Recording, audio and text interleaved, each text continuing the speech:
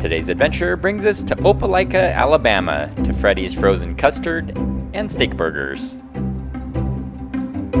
With 450 locations across 35 states, you'll be sure to find these smash burgers a delectable, delicious treat. Now this here is a chocolate brownie concrete, and what it is, it's that chocolate custard that's all blended in with some brownie and whipped cream topped with the cherry there. It was really good, on the sweet side, but if that's what you're looking for, this will do the job. And yeah, I had dessert before the main course, but over here are seasoned shoestring french fries. Try to say that 3 times fast, right?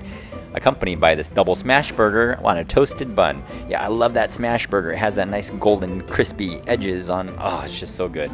The pickles, nice and crispy. The chili, perfect. Melted cheese, couldn't get any better than this. This was delicious. Give this a try, guys.